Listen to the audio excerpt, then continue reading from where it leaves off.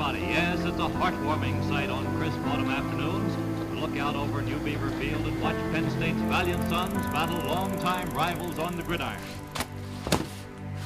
Hey, this opportunity you have, it might not be here next year, it might not be here the year after next, it might not be here the year after that. This is the only moment you got, and you better take advantage of this particular moment.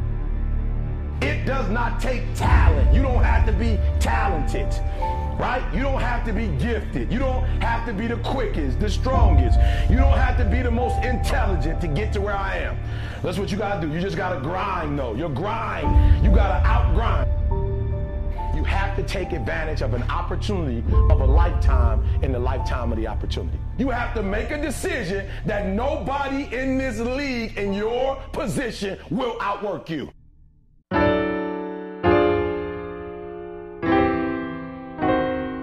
What is life without intuition, without ambition? When people say, hey, you can't make a living off being a musician, you better off being a pediatric physician. But why listen, you son of a ding-dong ditch, man? I'm banging on your door, putting you in a confused position. Cause everything I spit, man, you ain't never trying to listen. But maybe you are. Maybe these lyrical bombs I'm dropping prove of a hit, man. Cause I'm just trying to make hits, man, like Ali in '86, man. Or like Jordan dunking on dude 6'10", pass the mic to feature Scotty that Pippen. And every time I look to the past, I stay wishing that I could build a time machine and revisit the past and make it a mission to fix all my resentments. Even if it means apologizing for all the girls I was kissing, leaving her wondering why I could get with it and straight dip, man. I would do anything just to get the family right back together, having cookouts with Kool-Aid and fried fish, man. Just so I could eat at grandma's kitchen once more. Open doors leading either nothing or something got me wondering why. But I'm proud of who I am, becoming a man of wisdom. And playing maybe I'll see it later, but honestly I think that's even better than having 20/20 vision.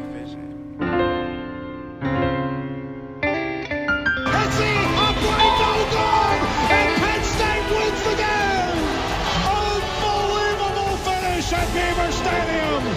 They'll never forget Joe Paterno's 409th, will they? Tell us, either get better or get worse, never stay the same, and I live by that, and my kids know it, people I work with know it, and I believe in that, and I think that's allowed me to achieve bigger things than I've ever really, dreamed I could, both, in football and even outside professionally. I think Penn State and Penn State football prepares you for life because of the commitment that it takes to succeed. You deal with challenges on a regular basis. You tend to be able to accept those challenges a little bit more so because you know that the thrill of victory and the agony of defeat. Oh, he leaped over the. Oh my God! Charleston at the point of attack. Back goes Robinson. Set. Long and deep downfield. Touchdown, Penn State. Delivers downfield for Derek Williams. Wide open to Penn. Touchdown, Penn State.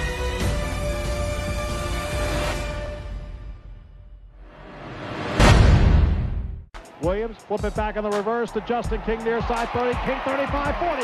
King 45, 50, 45, 40 near side. Being a unit, it's about being a team, not one individual. Guys that wore before you that have wore this jersey, it's an honor of them and what they've done here too, because you're not the only one making a name in this jersey. Somebody else before you did as well. I mean, the competition from those guys that made us all better.